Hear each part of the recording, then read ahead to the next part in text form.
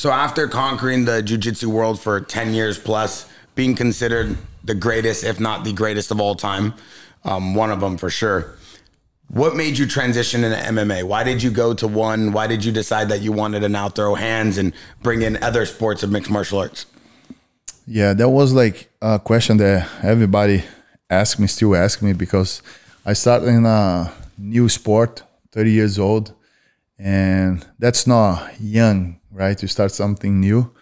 But I won everything, and I got 13 world titles.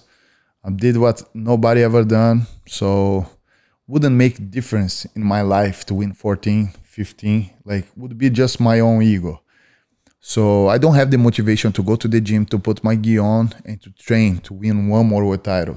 For me, that makes no sense anymore. That's a chapter that I pass in my life. So now it's time to do something new. But, you know, a lot of people ask me, oh, when are you going to retire? But then if I retire, then I will have to work, right? So for me, that's not work, like, because it's something that I love. It's like a passion. Sports is something that I'm going to do as long as I can, like, healthy. I'm going to keep doing it. So I was still young, so you know what? It's time for something new. I really want to compete, but not jiu-jitsu anymore. So it was time for something new.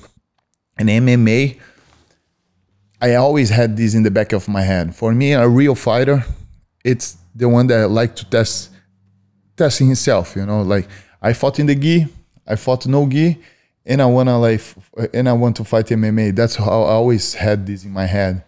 So, you know, like, because it's not like, some people like, it's about like getting out of the comfort zone. For me, gi and no gi is like my comfort zone. But if I go to MMA, it's something they're gonna test the jiu-jitsu in a different situation. Let's see if my jiu-jitsu works in a real like fight situation, let's say, like self-defense. So I always had this in the back of my head. I wanna see, I wanna try. Even if I don't follow the MMA career, I'm gonna get in the cage and at least do one fight. But I had no idea that I would like so much and I would love so much. That's why I kept going, and that's something that I really enjoy doing. I know I'm not like the youngest one, but I have a lot of to go. Do you feel that one, you know, was the right move for you?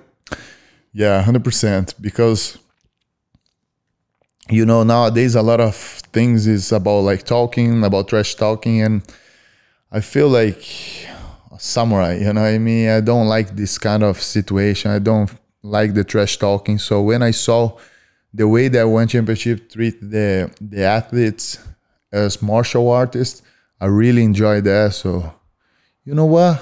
I don't need to be like, you know, that guy, the clown, the trash talking. So it doesn't really gonna change anything. So it's not me. If I have to do it, so it's gonna be something forced. So in One Championship, I feel like I don't really need to be a character.